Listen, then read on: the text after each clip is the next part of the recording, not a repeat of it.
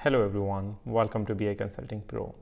This is another episode of DAX Sundays, and in this episode we are going to discuss about FirstNonBlank and LastNonBlank DAX functions. What are these and how to use them? Everything you would get to know in this video. So let's get started.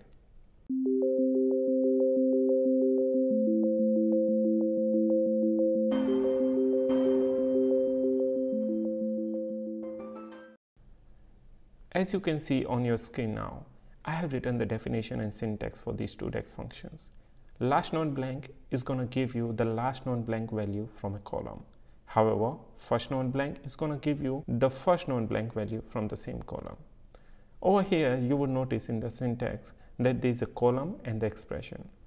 You should remember that the column is your iterator over here and expression is going to be your row context. If you are not aware about that row context and iterator, then I'll request you to check our other DAX videos and you would get to know everything about them too. Now let me walk you through my data model, what are the tables I'm using over here and how the relationship is working over there. So as you can see, over here I have a date table and I have a sales table. As a reminder, please always remember that don't forget to mark your date table as a date table. Otherwise, your date-related time intelligence functions are not going to work. I have a relationship over here with the date. There is a date column and there is a order date over here. So that's how I'm going to make this relationship. So it's a very simple model and I hope you can use it as it is. I'll also provide you this PBX file and you can find the link in the description section to download it.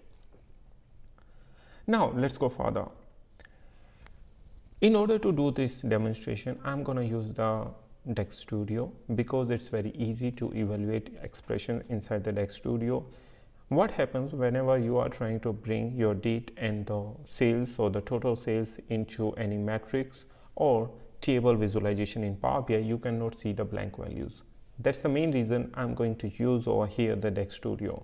However, there are some alternative ways that you can use it in order to demonstrate your blank values into Power BI visualizations as well. But for this video specifically, we are going to use our DAX Studio. Now, in order to evaluate our DAX expressions into the DAX Studio, first we need to connect our data model to the DAX Studio. And over here, you can see I have multiple options. But what I'm going to use this PBI or SSDT data model. Just click on connect and you would get this window. At the bottom, you would be able to see your output. Here, you would be able to write your DAX expressions. And then you can also see your tables over here. If you would like to search any field, you can just type it over here and can do that. If you would like to know more about the DAX Studio, please watch our other videos on our YouTube channel where you would find everything related to DAX Studios, how to use it to optimize performance of the data and much more. Now, I'm going to paste some of my DAX expressions that I have already written and I'm gonna make you understand how to use them.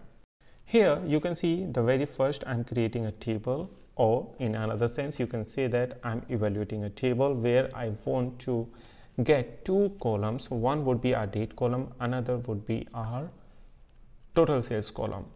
So what I'm trying to get to know from this table, basically I want to get when I encountered a null value in a column and then when I'm going to get my FirstNonBlank value.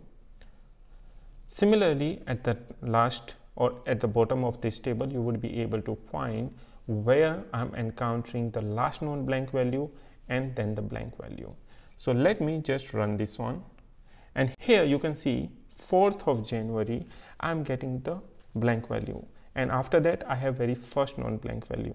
So whenever I'm going to run my DAX expression for the FirstNonBlank value, I should get a date of 5th of January. That's how we are going to get the date on the row context where I'm encountering my very FirstNonBlank value. Similarly, if I'll just sort it in the descending order, you would be able to see that 5th of February is my last blank value and 4th of February is going to be my LastNonBlank value. That's how we are going to use these two DAX functions. Now I'm sure that you are getting the concept why and how to use them. Now let's run this and verify whether what I'm saying is correct or not. And if not, then please don't forget to put your comment in the comment section and I'm going to get back to you. So here we are trying to evaluate this expression where I have written calculate table, which is the same in order to get the output in a table format. But remember that it's going to give me only one output, that is my first non-blank. And what I'm trying to get over here, first non-blank column name, or over here you can see that I can get it from here, that is date. So let's run it. And here you can see that I got this date, which is the first non-blank value. Similarly, if I'm gonna evaluate the second expression, which is my last non-blank, here also I should get the date only, which is going to be my 4th of February. So let's see this. And here you can see this is the 4th of February 2014. That's how you can use these two DAX functions. And now I'm damn sure you are able to understand the difference between the first non-blank and last non-blank. But there are some caveats as well. That means there are certain limitations as well while using these two DAX functions. Please don't forget to practice and share with us your feedback. Thank you so much for watching this video. See you in the next video.